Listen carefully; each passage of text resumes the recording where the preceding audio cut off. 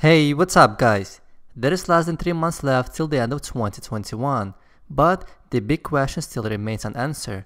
At what price will Bitcoin finish this year? In this video, we'll take a look at a few possible outcomes, then Plan B himself will give his own opinion on stock-to-flow model as well as his price target by the end of 2021. This video is brought to you by BlockFi. BlockFi is a crypto platform that lets you leverage your cryptocurrencies and put it to fair use. At BlockFi, you can earn an interest rate on your crypto, buy, sell crypto, and borrow cash. It's like all-in-one crypto bank. You can earn up to 8.6% APY on your crypto holdings, up to 5% on Bitcoin, 4.5% on Ethereum. Now, you can also earn 10% APY in crypto on any new stablecoins for limited time only. You do not have to sell your crypto and pay high taxes. Borrow money against your crypto at rates as low as 4.5% APR. BlockFi uses ACH that allows users to deposit/withdraw funds with no fees. Do you want First Bitcoin Rewards credit card? Join the waiting list and receive unlimited 1.5% back in Bitcoin on every purchase. Sign up today and earn up to $250 bonus when you open an account with the link blockfi.com/Aimstone in the description box below. Let's start with the cryptocurrency market. Today we have a mixed performance, but overall crypto assets pull back a bit.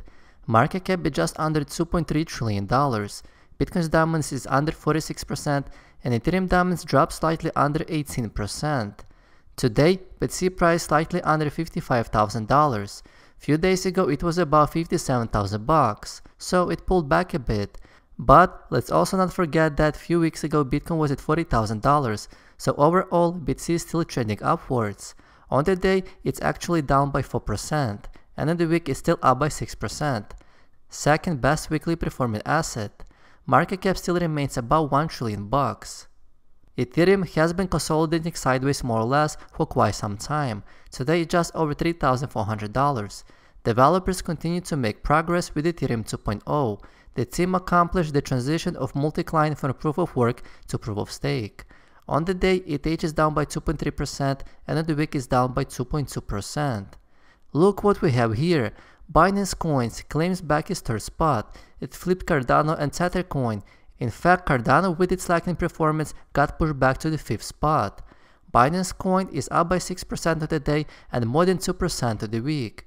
XRP seems like it had a decent pump, but it deflated once again, which is not surprising me at all. XRP and Dogecoin have a lot in common. Polkadot, it's actually doing well. Today is about $34. It's up by 10% of the week. It's actually the best weekly performing asset, even better than Bitcoin, just slightly. Dogecoin is down and it's nowhere near its all-time high. It's still down by 70% from an all-time high. I told you it's a pump and dump scheme. Here we have year-to-date performance of top stocks versus Bitcoin. Tesla is down. Gold is down by 6% on the year. Apparently, it's supposed to perform very well in a high inflationary environment, and it's not really delivering those performances, at least as of yet. Facebook and Microsoft are still slightly up. Google and Nvidia are up by more than 50%. And of course, we have Bitcoin that beats them all. It's up by almost 80% year-to-date. Here we have interesting on-chain analytics chart. There is some small spike in BTC number of addresses holding 10 plus BTC. If you have at least 10 Bitcoin, you are official in Octopus, and you hold of around $550,000 of purchasing power. You are a semi-millionaire. Now, there are more than 147,600 Bitcoin addresses that hold at least 10 BTC. Here we have slightly different assets performance year over year.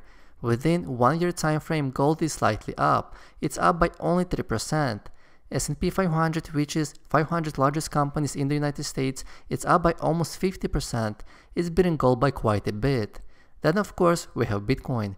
BTC it's up by more than 550% year over year, outperforming by a huge margin S&P 500 and especially gold. A year ago Bitcoin was slightly over $10,000 and now it's at $55,000. Not bad if you ask me. Here's an update on this current Bitcoin bull market and how it's been compared to 2012 and 2013 bull market. The historic bull market patterns indeed look very similar to each other. In 2012 bull market, we had a nice run up, then 70% correction, followed by another leg up. In this current bull market, we also had initially nice run-up, then followed by 55% correction, and now it seems like Bitcoin is ready to take new highs. Only time will tell if BTC will follow similar patterns as it did so far. If it will, we might see BTC above $250,000 a coin. 250k, that's a 4.5x from this current price. That would be nice. Now, let's take a look at the Bitcoin stock-to-flow model and what is it telling us this time. The blue boundaries is an inner confident interval. Those light blue color is an outer confident interval. Historically, most of the time BTC is spent inside this blue color. Just recently, when BTC had this 55% dip, it went outside of the inner confident interval, and it has been trading there for quite some time. Now, the first time since July or so, BTC spiked back inside the inner confident interval. Does that mean that Bitcoin is back on track? Very likely. Historically, that was at least 2 times when BTC dropped below the inner confident interval. Once, it was in 2015 bear market where BTC recovered quite quickly and it went into the massive bull market run. Then, the second time took place in 2018 bear market. It was the bottom where BTC dropped till $3,200. I believe BTC spent there a few months before recovering. On contrast, there was also a number of times where BTC went outside of the confident interval but it spiked upwards. First time it was in 2011 Bitcoin spike, then twice in 2013 and 2014 bull market, and the fourth time was in late 2017 bull market. Nobody was complaining back then because Bitcoin price was up. But when BTC is down, many traders may come to the conclusion that the stock-to-flow model isn't valid. Now, let's take a look what Plan B himself has to say about Bitcoin stock-to-flow model and where does he expect BTC price to be by the end of 2021. Let's take a look. First, I want to start with stock-to-flow model. You're the creator of this, and most people point to it as kind of the single guiding light to them in terms of the relationship of Bitcoin's price to these halving cycles. So talk us through a little bit about what the stock-to-flow model is and then what it's showing us so far.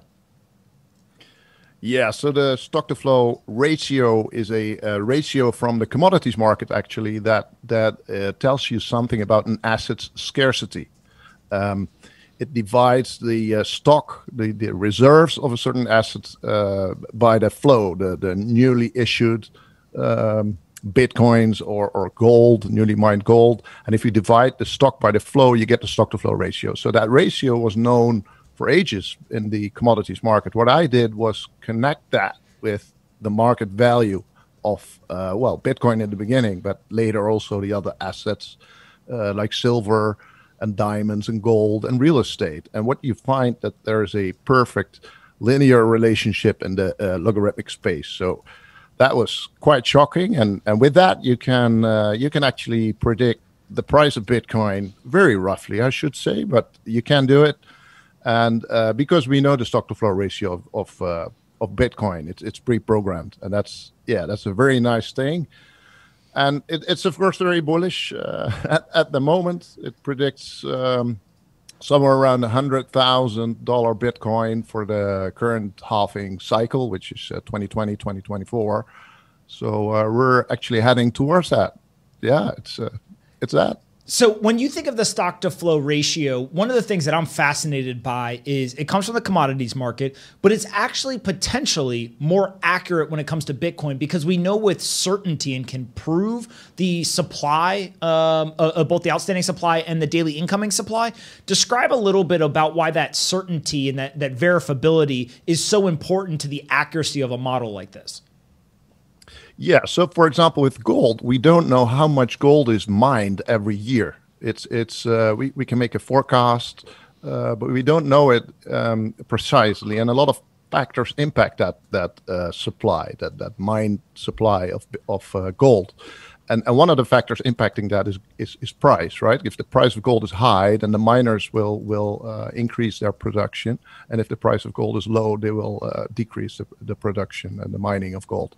With Bitcoin, the whole production, the whole flow is pre-programmed. Every 10 minutes on average, right? Every 10 minutes there's a block, and in that block is a block subsidy with the new Bitcoins for the miner that found the hash of that block. So we know sort of that every 10 minutes and for the whole year, how much Bitcoins will be mined. Of course, we don't know it exactly because there is some variability in the 10-minute interval. Sometimes it lasts an hour. Sometimes you have like 3 blocks in 10 minutes. But on average, we know, and especially long term, we know what the stock to flow ratio will be, and thus what the price will be roughly. So when you think about these halving cycles, obviously there's a supply shock, but how do you think about kind of the cyclical nature of this, right? Is there a point where you expect the model or ratio to be invalidated, either through external forces or people start to kind of price it in and front run it? Like, how do you think about the fact that we do know the supply and that helps for the accuracy of stock to flow, but at some point, does that become a negative?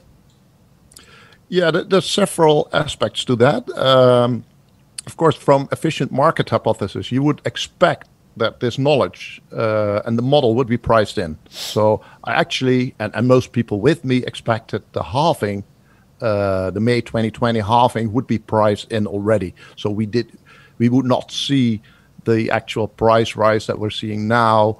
That is very much in line with the stock to flow model, because all the information is out there, the stock information, the flow, the stock to flow ratio, and the model. So it shouldn't follow the model as closely as it does today.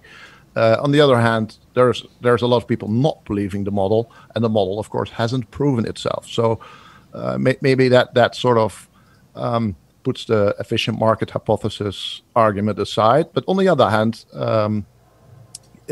I think that the stock to flow model will break in the future, because one of the nice things about the stock to flow model, and especially the stock to flow cross asset model, the stock to flow X model, which also incorporates data from the gold market, diamond market, real estate market, and silver market, so other stores of value, if you will. If we look at that stock to flow X model, we can interpolate the data because gold has a higher stock to flow ratio than Bitcoin, and real estate has a higher stock to flow ratio. Gold is 60, around 60, and real estate is around 100, where Bitcoin is 50, 55 right now.